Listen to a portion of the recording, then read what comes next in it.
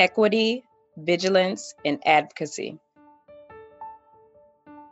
You are listening to The Brave Files, real stories from people living courageously. You can listen to the show anywhere you enjoy podcasts, and we'd love for you to subscribe, rate, and give a review on Apple Podcasts. It really does make a difference, and we appreciate it. Now here's your host, Heather Vickery.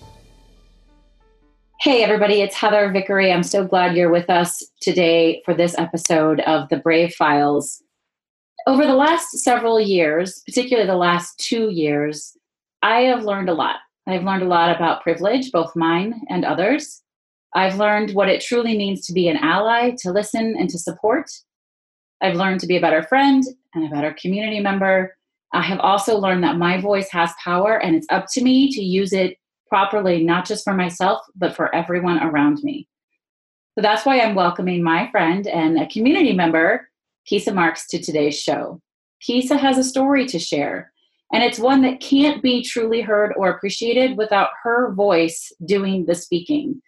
I'm here to learn and to help her share so that we can all rise up and do better by our children and our communities. Kisa, welcome to the show. Hi, Heather. Thanks for having me. You sound so mad to be here right now. She's nervous. She's not I'm mad. not. I'm so happy. You're like, hi, Heather. Thanks for having me. Sorry. No, I'm grateful for you having me and allowing me to tell my son's story and our family story on your show. Thank you so much. You're welcome. I needed to loosen you up Okay. just a little bit. No, but this is a serious topic, folks. I'm not trying to make light of it, but I want you to know I didn't force Kisa to be on the show. No. All right. So here's the thing. I can never, ever understand what it's like to be a mother to Black children. I am not a Black mother. Mm-hmm. Hell, I can't even understand what it's like to be a mother of boys. I have all girls. Yeah, it's fun. I will just take your word for it. Boys scare me, but I won't be saying that when all of my kids are teenagers. Right. But you're both a mother to boys Mm-hmm. And Black children. Mm-hmm. And that has to come with its own whole set of rules and ways of being and raising and supporting, something that I could never, ever understand. Can you maybe speak to that for just a second?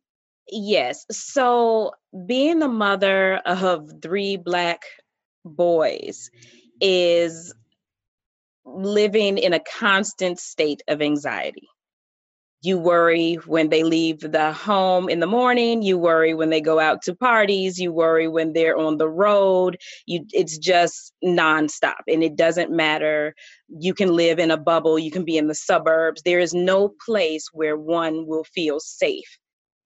Yeah. When and it's a whole different level of fear. I mean, I worry about my kids all the time. Mm-hmm. If I can't see them, I'm worried. And yet I'm not worried that they're going to, and this is the story we're journeying into, you're going to be unduly stopped or frisked or arrested or shot or any of those things. I'm not. I have little blonde girls. Yeah. I'm not worried about that. There are a lot of other things I'm worried about, but so there's the maternal worry that we always have with our children.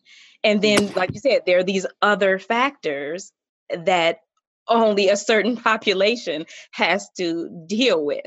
And you worry about your child being searched or your child being confronted by someone. It's just, and it's nonstop. It never ends. Right. Yeah. I want to say I'm sorry. I mean, I am sorry, but that seems like such a stupid thing to say. Like just do what I can do. So can you share, first of all, what are your sons' names and ages? So my oldest son's name is Shaheem, and he's 20. I have a middle son. We have a middle son, Christopher, who's 17, and Jalen is 15. And they all have birthdays coming up. They'll be 21, 18, 16. Oh my gosh. Yes. Wow. They all have birthdays in the same month? Christmas Eve through January 10th. Okay. Yeah. All right. 3 weeks apart. Yep. Wow. That's intense. That's a lot of celebrating. Yes. Between Christmas Eve and New Year's. Holy cow. Mm-hmm. Okay. So which one of yours, I mean, I know that you probably have a million stories and I hate to even say that, but I know it's true. But right now there's a particular situation that is urgent and prevalent. You want to share which son this is about and what's been happening? This is about my youngest son, Jalen, who's 15. He's a sophomore at the high school. Okay. And you want me to just say it, where we are? Oh, yeah, sure. We're talking about Oak Park River Forest High School, which is the school that my kid is due to go to next year, by the way. And I'm, woo. All right. So what's been happening? I mean, school's only been in session for what, 6 weeks? 6 weeks. Yes. Yeah. Okay. So at the beginning of the semester, there was an altercation, incident where my son and a group of his friends were stopped and detained. They were searched. They wanted to see if they had any drugs on them. My son did not. What precipitated that, though? Why were they stopped and searched? There was the suspicion that they were under the influence. By what? Their 15-year-old teenage boy behavior? They said their behavior was off. They looked like they were under the influence, things like that. So they took them all aside. They searched them. There were 4 of them all together. Jalen did not have anything. His friends insisted that he was not under the influence. He was given this consequence. They said they did not test him. I'm sorry, even though they stated that they had drug testing on site, and it says it in the code of conduct. They chose not to for whatever reasons. They said all they needed was the suspicion in order to uphold the consequence. So that's such bullshit. Yes. So he was given a 3-day suspension. He lost his homecoming privileges. He couldn't go to the homecoming game. He couldn't go to any events, high school related events, until after homecoming. And he loses 8 out of 16 games in his basketball season. He's on the basketball team. Okay. Yes. So do they call you? At what point are you alerted to the fact? And also, let me ask, without making an assumption, all 4 of these boys were Black boys. They were not. They were not. They were not. That's where the story gets very, very tricky. Not that it does. 3 of the boys were white boys. Jalen was the only Black boy. Oh, hell no. Tell me that the other boys got the same punishment. So they got an identical punishment, but these boys confessed to being under the influence. So this was a totally different thing. They said, hey, we did this before we got to the school. We realize now that was stupid. We'll take our consequence. He was not involved.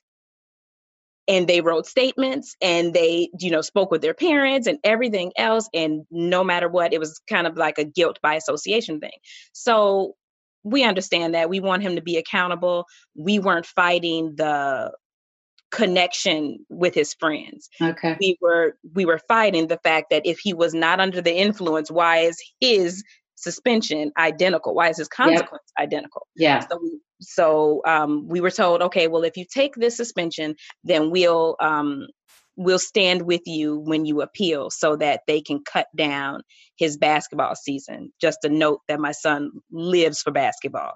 He loves everything about it. Yeah. So we were willing to go with that because that's his center. Later on down the line, we find out, no, because of IHSA rules, the athletic department, it's statewide. It has nothing to do with the school. And so there's no fighting that. So we were stuck with the extreme consequence.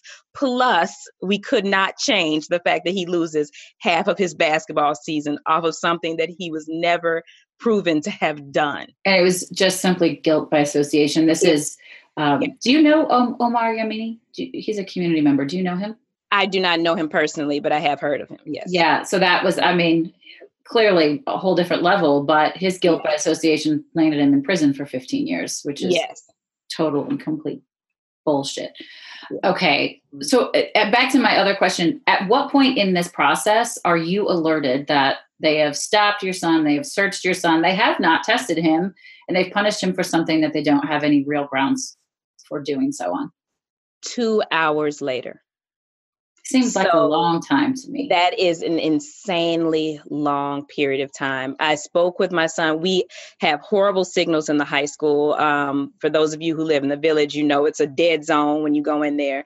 And so I was supposed to meet him to take him to basketball practice. And I couldn't get in touch with him. So I didn't think anything about it because of the connection issue. Then I receive an email from from a dean who tells me, oh, we have your son. This has happened. Please call me and come up to the school. And yes, so I'm furious because these are teenagers. So my instincts tell me this is true. Why, they tell me so your son is ready under to the beat influence. Your son's ass because yes, yes. So this is not my first trip to the rodeo. This is my youngest child. So as soon as they said it, I said, okay, let me go and deal with the situation. But when I get there, I look at my child. And he is not under the influence. His eyes are clear. His speech is clear. He's extremely verbal about what's going on and how he feels about the situation. So I say to the dean, well, I'm looking at my child and he's not under the influence. And he says, oh, we don't think he's under the influence, but we think that's because he's the drug distributor. Oh, fuck that. Why? Yes. I said, I'm sorry. Yes. So I said, how so? He tells me, well, we found he had a backpack. In the backpack, there was a Gucci wallet with the price value of $327, and we found $360 in cash. So my instant response is, we only give this child Chipotle money. He's not carrying around hundreds of dollars. And so later, sometime, and now this is what the dean repeats to me, but sometime during the 2 hours that they had him, they found out that the money belonged to his friend. The friend verified it, the parent verified it, but they still brought it to me and said he was the drug distributor. Why was he holding the friend's money? Do you know? Yes. So when they rode up to the school, you know how the kids ride two on a bike? Yeah. Jalen rode on the back of his friend's bike. And because of that, he was leaning against the friend. So he put the friend's backpack inside of his backpack. So he had both backpacks. He had both, yes. But it was already verified before this dean told me that my child was a drug dealer. And so he said, okay, well, he didn't distribute the drugs, but we could have arrested him for theft. Again, how so? If this is his friend and the friend and the mother verified that it's his cash and he had it and he gave him permission to carry it on his back, how is he stealing? So then he went from that story, and this is all in a matter of about 5 minutes. Of course, by any means necessary to accuse and punish your son. Yes. So the final result was, okay, he's not under the influence. He did not distribute the drugs, but he's going to face the same penalty because he exercised poor judgment. And that was how we wound up in the principal's office talking about the situation. We tried to appeal it. We were told by Principal Rouse's secretary that he did not have time to deal with the situation, that they were going to uphold the suspension, but he didn't have time to either call me or deal with the matter himself. So we went to the school. We had asked for an emergency meeting.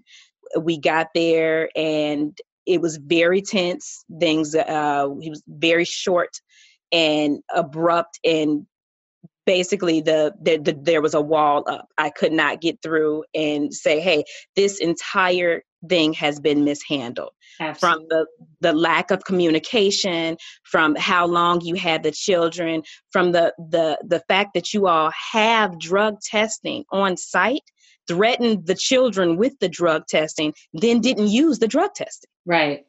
Which would have solved so many problems. I mean, I guess it would be a moot point. Because they didn't care. They didn't care that he wasn't under the influence. They didn't even think he was, which is why they didn't test him. Right. Because then they wouldn't have been able to make their stupid not make a Exactly. And then I was gaslighted. I was told, well, this is not a drug lab. We don't test the children. But the dean in question said that we have drug testing available. And it states in the code of conduct that they have drug testing on site.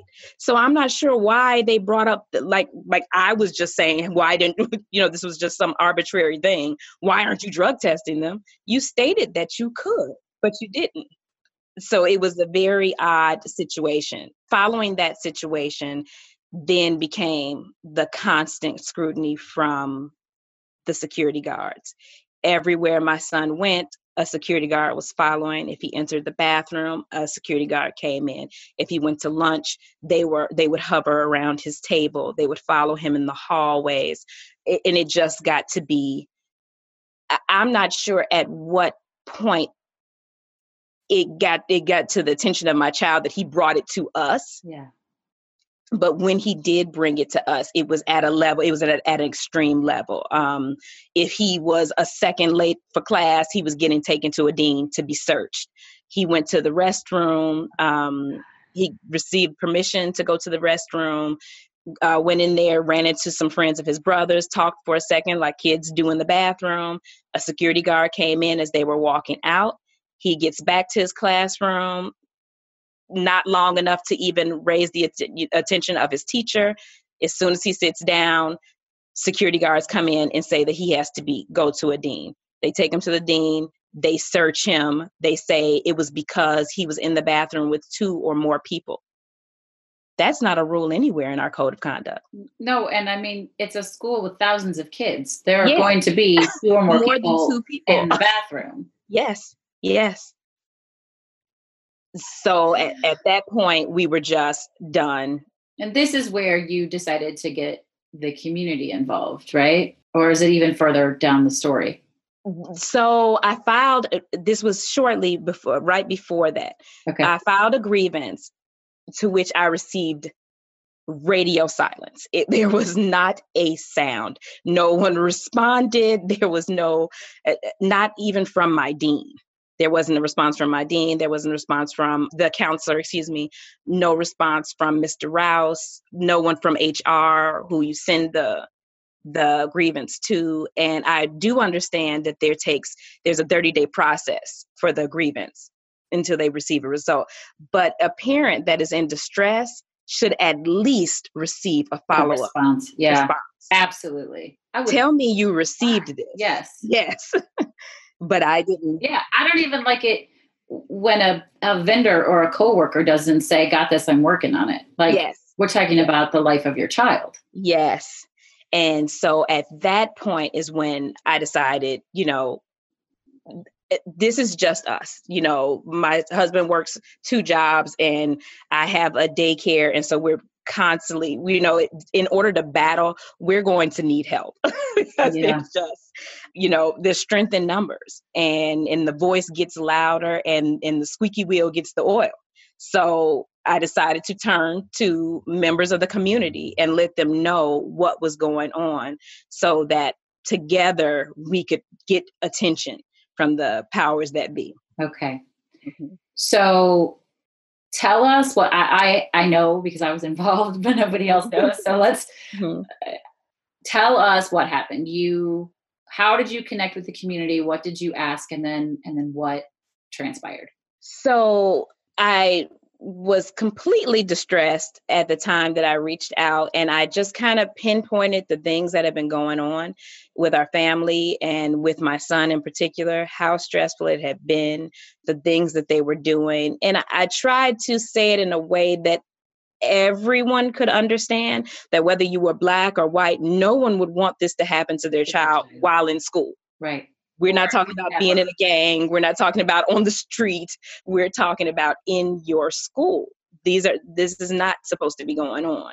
Mm-hmm. And so I sent out a letter, kind of call to action to the people in my community, my support group, and asked them if we could all get together and create a day where we put the same amount of pressure on the administration as we felt as a family had been put on our 15-year-old child. Yeah. So that means constant scrutiny, constant questions, interrogation, just all day.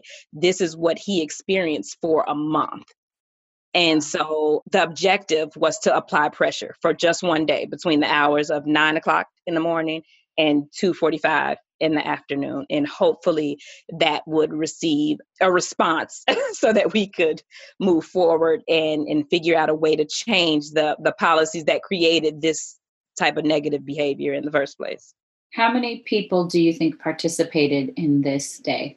Oh, in my introverted world, it felt like a million. I don't know a million people, but certainly because it's our community, and Yes.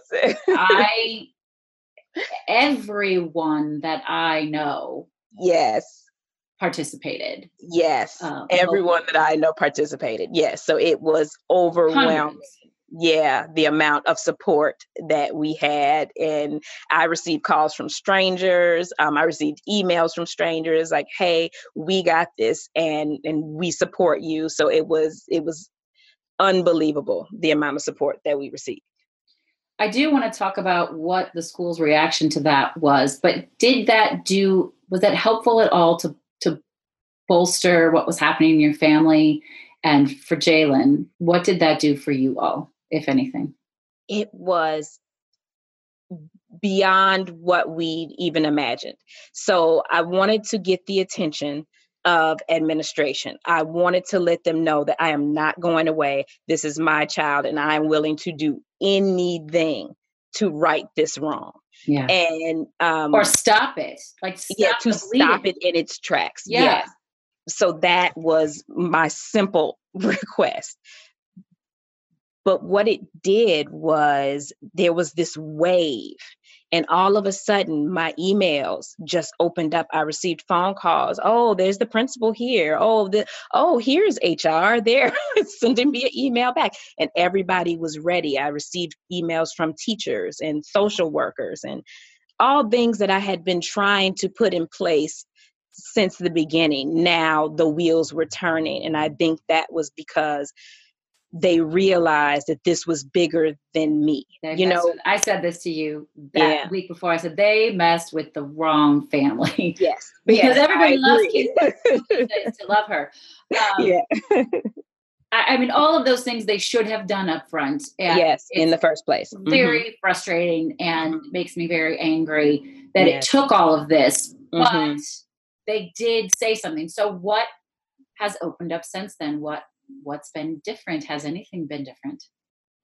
Well, I just want to note that after the grievance was filed, there was an incident with a security guard where he came and he verbally assaulted my child. Hell no. Yes. After it was filed. This was after. Yes, what did this man say to you? He came to the table. The kids were eating. They weren't causing any type of a disturbance or anything like that. He came up to the table. He asked Jalen's friends, like, why do you hang with him? Why do you all like him? The friends were kind of like confused. And one responded, because he's our friend, why not? And so Jalen at this time is just over it. Yeah. And he responds like, why are you here? He says some very colorful things. And which you can't blame the kid for. Like, you can only be abused so many times before you lose it. It's just the way it is. Yes. So I'm trying to think of the cleaner way to repeat what he said. Go ahead.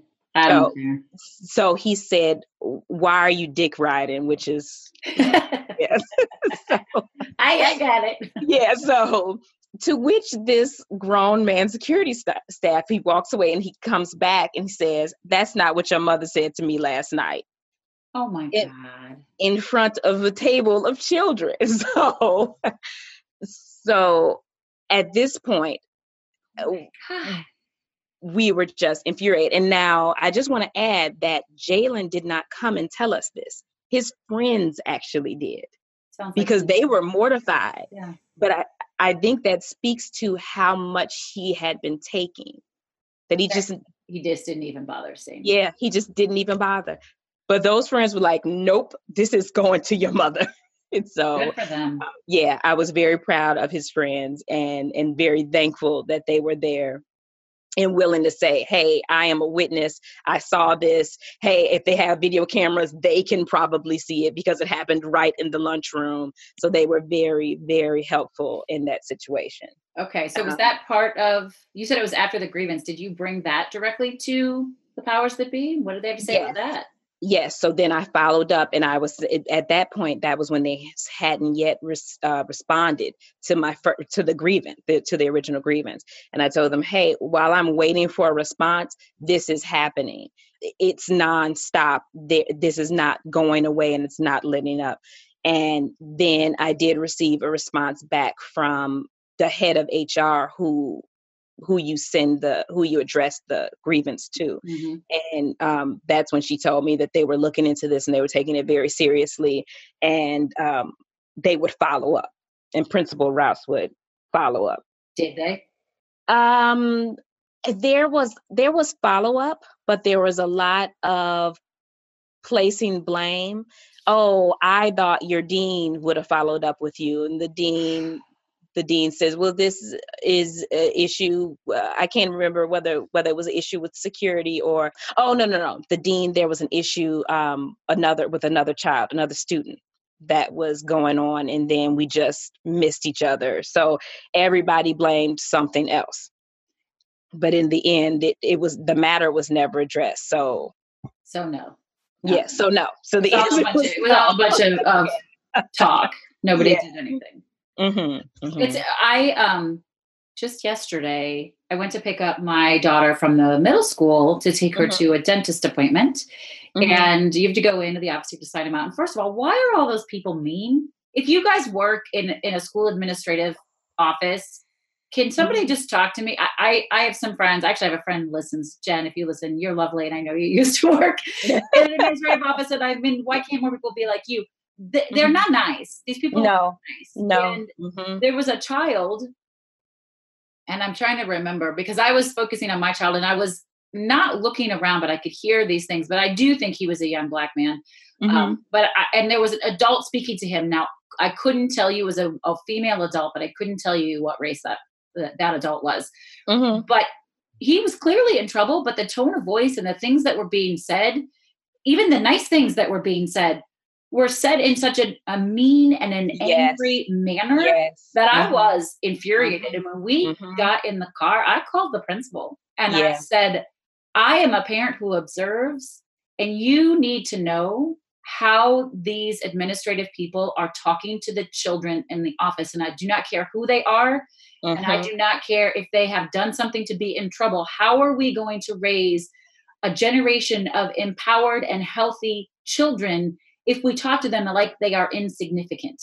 Exactly. I cannot understand it. To his credit, he was like, okay, what do you know? And I didn't know much. I said, I wasn't looking, I was listening. I don't know, but I heard this aggressive language, and I'm really appalled by it. And he did say, we could have just been mouth service, but he did say, I am grateful that you called and brought this to my attention. I guarantee you we will be addressing this. But I also said, my kid is a really good kid. She never, ever gets in trouble for anything. And she's terrified to come into the office because of the way people behave. And why are kids terrified of the people there?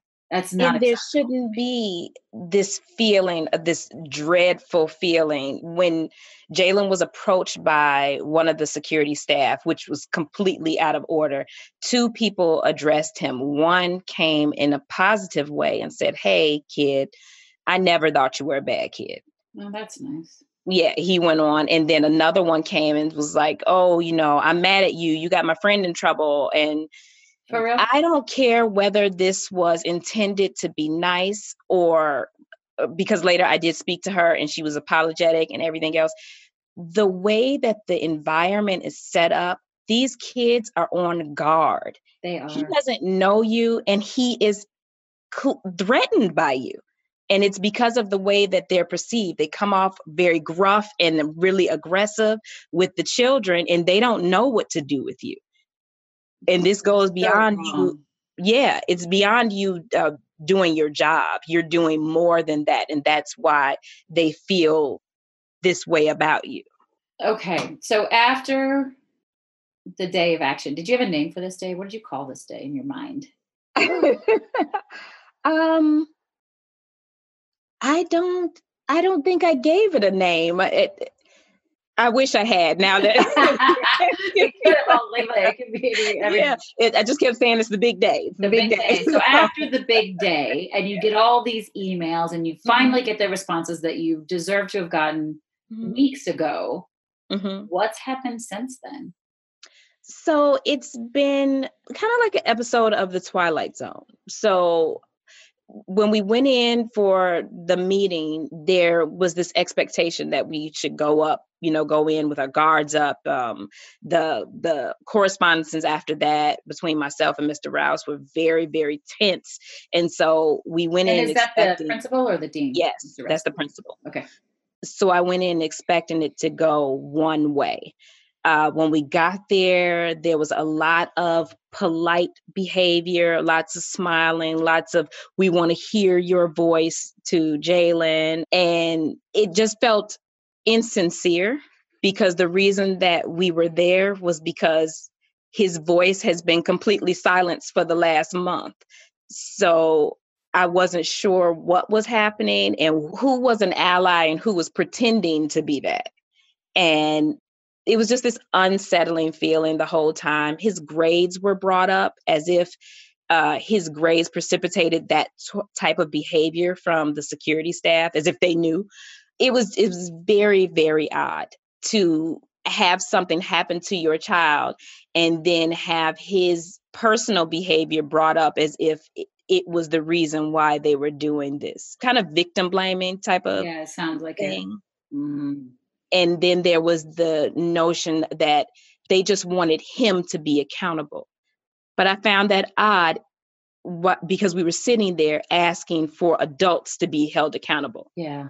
Yeah. And yet they're upset with your son who they think isn't being accountable.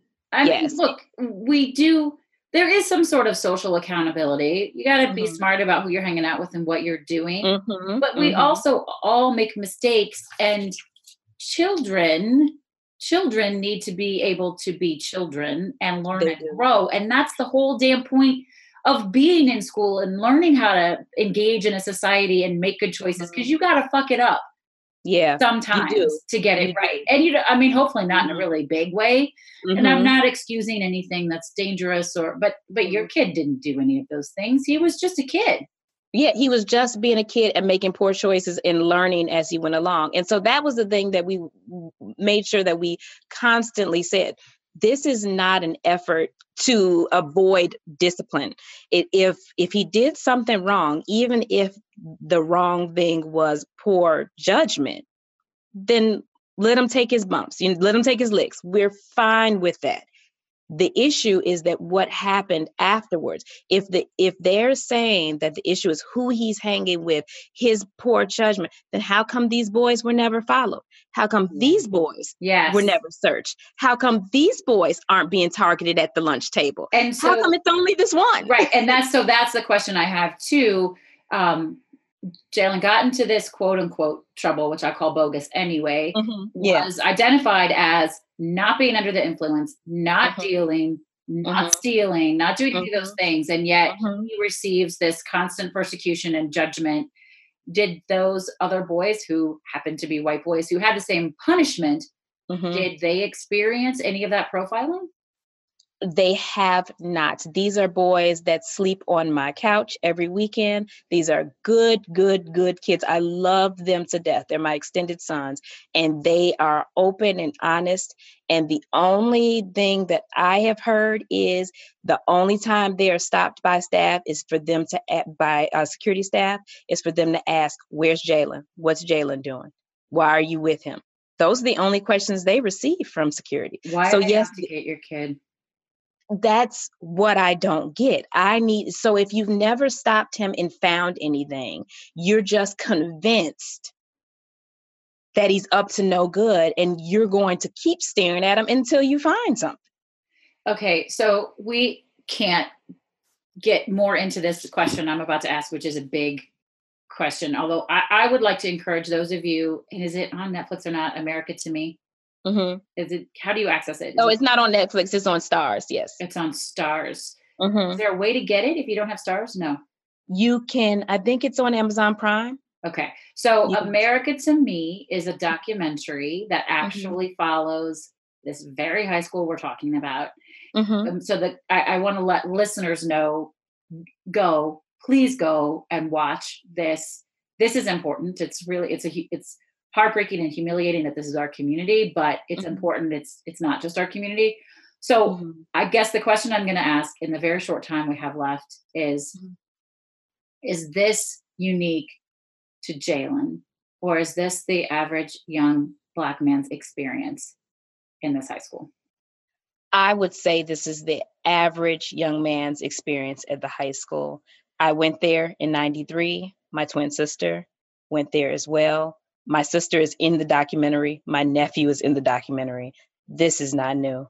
This is what made me so vigilant with the school, because I know the things that they did, and I wasn't willing to let that happen again with my children. Yeah. Makes me feel physically ill. Yeah. What can we do, the allies, the privileged white folk, anybody, what can any of us do? And I'm using that term and I mean it. I use that term with my kids. It is Mhm. important, there's a lot of power in that, and you can Mhm. ignore it, which makes you dangerous, or you Mhm. can use it and do something Yes. valuable with it. So how Yes. can I use my privilege to be helpful? You can do exactly what you're doing by being your wonderful self, Oh, well, but thank your you. friends, everyone around you, my friends, speak up. We all know this isn't right. We all know that this is something that should not fly with anyone's child. So don't be complicit. If you Yes. see that it's wrong, open your mouth, share that information, call the school, leave an email, keep on bringing it up until we can force some sort of change. Yeah. We all have the right to those things that are best, not just a certain group. If we all go to the school, let us all get it. Yes. Yes. Yes. I can't enough. Please, folks, please don't be complicit. Don't just stand by and say because it's not happening to you or your kid Right. that it's not your business. It has got to be your business. And I am at a point Mhm. in the world where I'm quite angry with everybody who stays silent. You don't get Yes. to stay silent anymore. If you Yes. choose silence, you are part of the Mhm. problem. And I Yes. don't usually get this big and this political in Mhm. this show. So if any of you want Mhm. to get feisty with me, bring it because I'm not scared. Uh-huh. Um, I, We can argue. Let's do it. I suspect that I have a pretty progressive listenership, but I don't know who's out there. Yeah. But you know what? If you don't understand what I'm saying, if Mhm. you don't necessarily agree, but you're open-hearted and open-minded enough to talk, let's talk Mhm. about it. Talk Yes. to me because Mhm. nothing's Mhm. going to change without conversation. And if Mhm. you don't understand why it's important for you to speak up, Mhm. then let's have a conversation about it so that we can Yes. create real change and have Mhm. real dialogue. Yes. It feels silly to Mhm. me to ask this question Mhm. based on the intensity of this conversation and what has been happening in your family's life and especially your youngest son's life. Mhm. But throughout all of this, how have you worked to spread empowerment for him and joy and put some grounding love in and around this?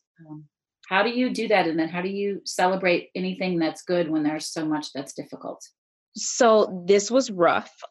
There was, it was so stressful, but I'm of the belief that you can always find power in any situation, and you Yes. can't just, you have to find a way to become empowered. So the way that we taught Jalen was that you have to speak your truth. You have to say, if you do not agree, then there is a way to say you do not agree. You can refuse that search. You have rights. And I think between informing him that he had support and that his voice was valid, Yeah. then he found strength in that. When we did the open letter, he asked, could he take it to school? And I said, well, this is the tone of an adult. It's written for an adult. But he was so proud of it that there were people willing to support him and back him up, that he wanted to play a part in it. And so, and he has every right to want to be proud of that. The fact that the Mhm. community came together to support him. That's yes. If only we could do that for all of these young men. That is my wish, that I want to support everyone. This is not just about my child. This is about the children. So it specifically affected us today, in this issue, but this has been going on. I love, though, that there is that pride and joy coming from him, which is taught by you. You've given him that gift. Even when things seem difficult, to know you are loved is a game changer. I honor you as a mother. Oh, thank you for that. Well, clearly, Kisa and I could talk for a very long time, but we need to wrap this. And she's got a little pile of toddlers she needs to get back to. But so I get to ask a question that I am curious to hear your answer to this question, because I love this question, and I think it's deeply rooted in how we're going to make the world better. What is your favorite charitable organization to support? So I thought, I'm thinking long and hard about this. It wasn't too long ago that I needed help in different ways. I had my children very young. We didn't have a lot of money. And so I was the recipient of a lot of charitable organizations. So the way that I give back is person to person. I collect bikes and we send it to Working Bikes. I give back at Christmas time. That is really what I do now. I would love it to be on a larger scale, but for now, I'm doing those things that helped me when I was growing up. When I was growing up, I could see how the kids stole a lot of bikes around them, but it was because they didn't have bikes. And so if we can give them bikes, they don't steal bikes. They wouldn't steal it. Yep. What's the organization that you do that through? It's called Working Bikes. It's on 24th and Western. I love that. Yeah. I think so. I collect bikes. If I find bikes and nobody comes, I'll post it online. Did anybody lose a bike? If they don't, then they automatically goes to the donation basket.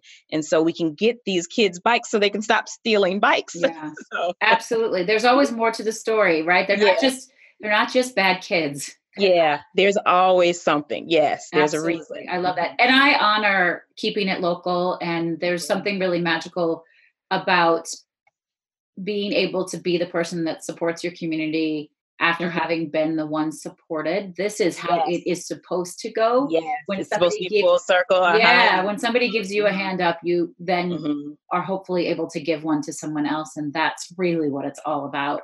Yes. Kisa, would you share your 3 words with us one last time? Sure. Equity, vigilance, and advocacy. I don't know why that comes out so weird. Advocacy. Advocacy. It's a tricky word.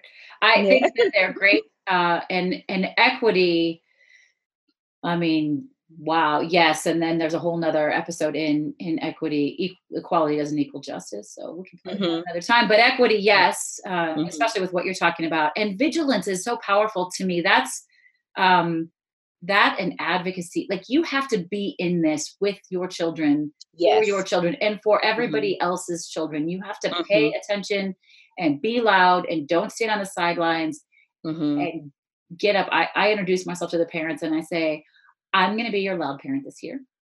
Yeah. I'm going to be really paying attention, and you're going to hear from me a lot. And I'll try to really hard to be nice as I do it, but I'm not standing back, and they know what they're getting into.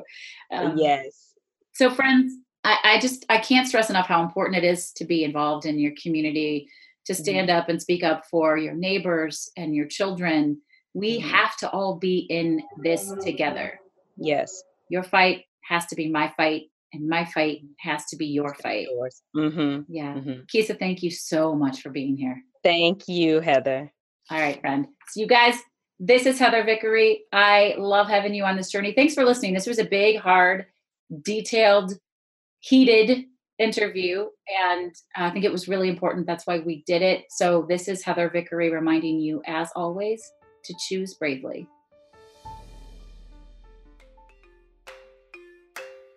The Brave Files is proudly supported by Lost Format Apparel, a socially conscious clothing company. You already know that homelessness is a huge problem. Over 500,000 Americans are living without shelter and millions more without consistent access to everyday basics. My friends at Lost Format know that solving homelessness is a much larger problem than any one company or person can solve on their own. It requires teamwork, sacrifice, strength, and building communities through personal and professional relationships. And isn't that exactly what the Brave Files podcast is all about? That's why I'm proud to say that the Brave Files has partnered with Lost Format, and together we're working to change the face of consumerism in addressing homelessness. You can now get one of 2 fantastic shirts custom designed specifically for the Brave Files. Each order goes towards providing necessities to the homeless. We have one shirt that, of course, says "Choose Bravely," and another that reminds you that brave is always greater than fearless. Head on over to vickeryandco.com/store to see both beautiful shirts and to check out the entire product line from Lost Format. All of their stuff is super soft and comfortable and has an amazing fit. Use promo code BRAVE to get 10% off of your Brave Files custom t-shirts. And if you have an order over $30, your shipping is free. I choose bravely to take the plunge to help solve homelessness. Are you with me?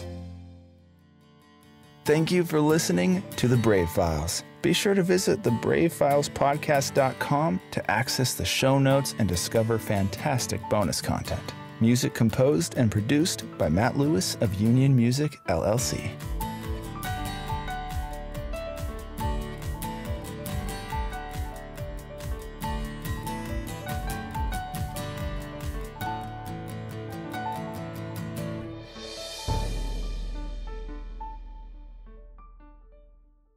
Special thanks to our editor and audio mix expert, Andrew Olson. I am eternally grateful for all that he does to make each week sound so fantastic.